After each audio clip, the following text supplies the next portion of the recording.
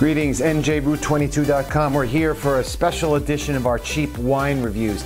I'm not doing a wine review this time. I'm going to talk about a flyer the same way we talk about the supermarket flyers every week. You know, it's my own little thing. I do it probably just for my own good and therapy. But anyway, we got, you know, obviously it's the beginning of the holiday season, so everybody's talking about holiday picks for wine and Thanksgiving and all this other stuff. Wegmans has this like wine magazine, this like a really fancy high production quality catalog. It's only like 10 pages, 12 pages. And they have all these ridiculously expensive wines, and they're talking about these, and they have a whole chart here. Take a look at this. They have the wine ratings guide, and if you look there, you have Wegmans. I don't even know these. I know Wine Advocate. I've heard of Wine Spectator, and this guy James Suckling apparently is he's a big shot, and his taste buds are to be respected and awed. But anyway, this book, the Wegmans book, shows various expensive wines like these Bordeaux's. Apparently 2015 was a big year for the Bordeaux's. I don't know what that means. I mean, believe me, I think it's too much. And look at all these expensive wines, $80 a bottle. Here's another one in there, Bordeaux, $80 a bottle. I mean, they have who pays this much for a bottle of wine? This is a 97 rating, James Suckling, so it gets $100 a bottle.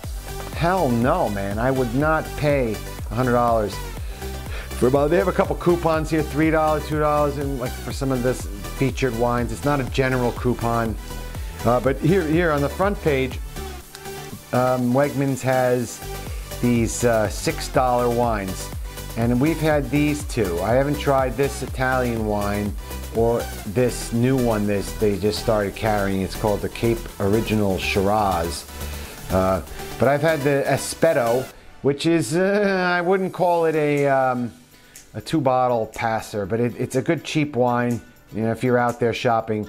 And I think the El Molino was good. These are all, I think, 13%. This might be 14. I'm gonna try this one, this Italian wine. Oh, it's a Sangiovese Cabernet. I'm gonna try it, just for shoots and giggles. But we don't go above $6 at Wegmans. But interestingly, ShopRite has this is a weird thing, ShopRite, the way they do this. Like the ShopRite we go to most is in Clinton, and that's owned by Quick Check, and it's not quite the same owners as the other ShopRite liquors, and they don't often have the same in-store prices. But the coupons don't always work in Clinton, for instance, because they don't stock the particular thing that's in the flyer, which is odd. I'm going to find out why that is. But the ShopRite ad, here's their big specials, and they're plastered all over the store. I saw it today. Dark Horse wines, they're okay. I think they're on the edge of passing the 2-bottle test. 709 is not bad. Barefoot, we're never going to buy. The Apothic, I like the dark, the red blend. $9.29 is not bad, but I don't think it's worth it even at that price.